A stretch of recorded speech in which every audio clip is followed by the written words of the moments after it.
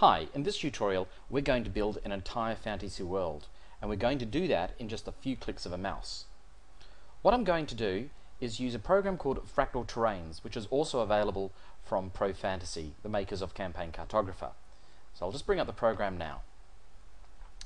What Fractal Terrains allows you to do is very quickly create scientifically accurate world maps based on a whole range of algorithms. In this particular case, I've just got a basic map up here. As you can see, it's not particularly attractive at the moment. I'm going to want to create a fantasy world which has got a lot of islands, a lot of very intricate waterways and so forth. It's for a campaign setting that I've got, which is basically a blue planet type setting where spaceships from Earth have colonized a water-based planet, and there's intelligent life forms under the sea and all that sort of good stuff going on. So this map is not really going to give me a world setting that I'm happy with. So let's start by clicking over here on the World Settings tool button. That will bring up this window here, which allows us to very quickly create our world settings. I'm going to select Earth because I do want this to be an Earth type planet. That'll set the size to be relative to Earth and so forth, water levels and climate. And then I'm going to go over to the primary settings here. I'm going to make my mountains a little bit higher than we would have on Earth. I'm going to make it, say, 4,000 feet. The lowest depth I'll keep at 3,000. Circumference about the same as Earth. I might just randomize the world seed.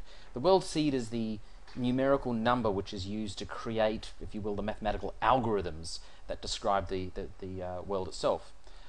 I'm going to make the roughness of this world a little bit higher, which basically ties in with a bit more of a mountainous, volcanic sort of environment. But very importantly, C, percentage of C. I'm going to have the percentage of C slightly less than what we'd have normally for an Earth type environment. Say 60% will be C. And the land size, very important. If I want a couple of big continents, I would have the land size set to large. I want lots of little islands, so I'm going to bring this much more towards the small end of the scale over here. And then I'm going to simply go apply. Let's close this down now. You can see that what Fractal Terrains has done has generated me a new world map. It might be a little bit difficult to see this map at this scale, so what I'm going to do is I'm going to change the projection.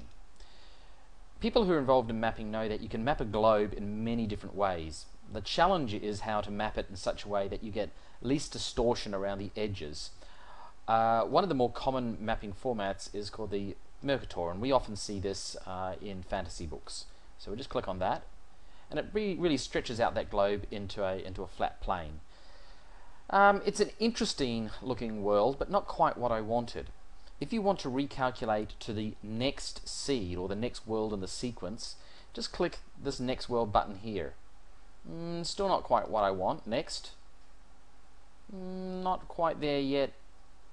Ooh, that's looking a bit better. Just keep on pressing next until you find a world that you like. That's the one I want. We've got some fairly interesting land masses at the poles, which will be here and here.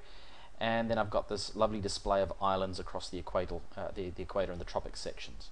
Fantastic. We've now created a world. It's great to have it in Fractal Terrains, but what do I do with that? How do I get that into my fantasy mapping environment? The easiest way is to choose a section of the world that you'd like to map out in detail. So I'm going to use the zoom window button here and select this little part of the world right here. As you can see, we can now zoom in to a great level of detail. I now want to export this to Campaign Cartographer. I'm going to click on File, Save as a Campaign Cartographer 2 file, which of course will also be easily read in Campaign Cartographer 3. Now there's many different basic ways of exporting out this information. Bear in mind, this is not just this can give us the ability not just to export the basic map itself, the contours, but also the climate, the weather patterns, the rivers and so forth. In this case, I'm really only interested in a very, very basic map. So I'm just going to export as Europe export. It's clean, it's simple, it's a style I like. You can get a great deal of granular control over these export options, but at this time we'll just go for the Europe export and then click on Export World. It's asking for the name of the world which I'd like to export, and I'm going to call this Fantasy World Demo, well, we'll make it Demo 1, close up, and save.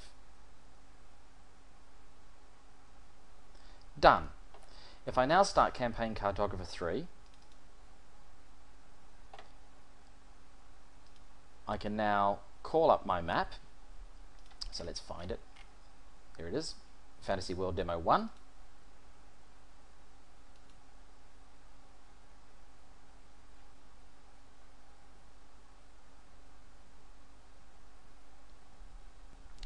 And bingo, there's a good representation of the map as ported into, I'll just close this window down, as ported into Campaign Cartographer. So there's the map that's Campaign Cartographer has taken, and there's the original. Great, now that we've got the map into Campaign Cartographer, we can now start adding mountain ranges and forests and all sorts of other things to it. What I'm going to do is I'm actually going to zoom into this little part of the map here. Lovely, you can see how much detail that the Fractal Terrains has put into this export. Incredibly fine coastal lines. I'm going to select a standard mountain range to put in here. Way too big for this particular scale of map, so right click, let's reduce that down to about half that size. That's better, and I can start to put a mountain range, a sensible mountain range, in through here, following of course the contour lines of the map. We might bring in some larger mountains in through this section, and maybe even some very large mountains.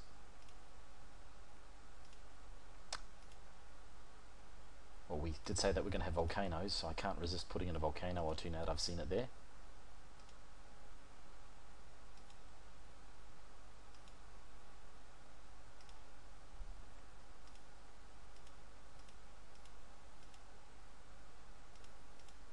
As you can see, I'm just following